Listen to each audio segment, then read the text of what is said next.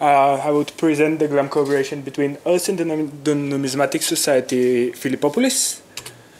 Who are the Numismatic Society of Philipopolis? They are a Bulgarian NGO founded in 1964, and they have around 100 members. They are part of collectors, the big collectors organization of all collectors in Bulgaria. And because we have some troubles, because we have a strange legislation about this, so collectors are not really nice people in my country. So I don't know why, but in the rest of the world, museums and galleries are trying to work with collectors, when in Bulgaria it's not like this.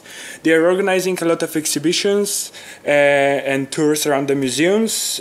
In 2014, they turned 50 years, and they printed a book that it's in the right side, and it's called We, the Keepers, or something like this. So they're playing a bit. What is the collaboration?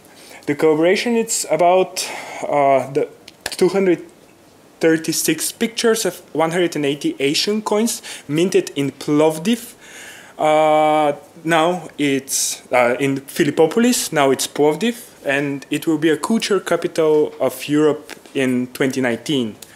The interesting about this is one of the few collections of coins only of Philipopolis. And it's a really big collection. And there are different in pairs at that time. The best thing of working with collectors is that you're getting a full specification of the materials, of the objects that you're getting. And you can see here, this is the data that we receive from them.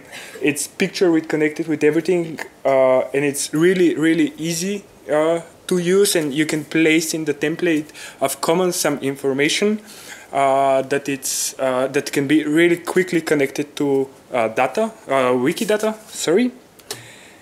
And yeah, the benefits. With our collaboration, we succeed to get some different content in Commons, where it's not so popular to have pictures of Asian coins in Commons.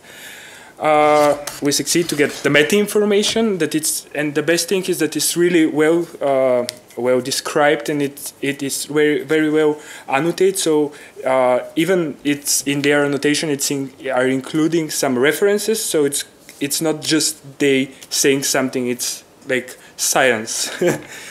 And working with them, it gives us access to specialization books, special books that are very expensive actually for coins, and we will create some new articles about coins.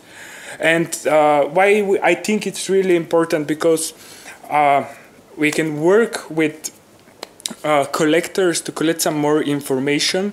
First, because they can help us and we can help them. How? They can help us, of course, with pictures, and normally all the collectors, they have really good pictures of their objects.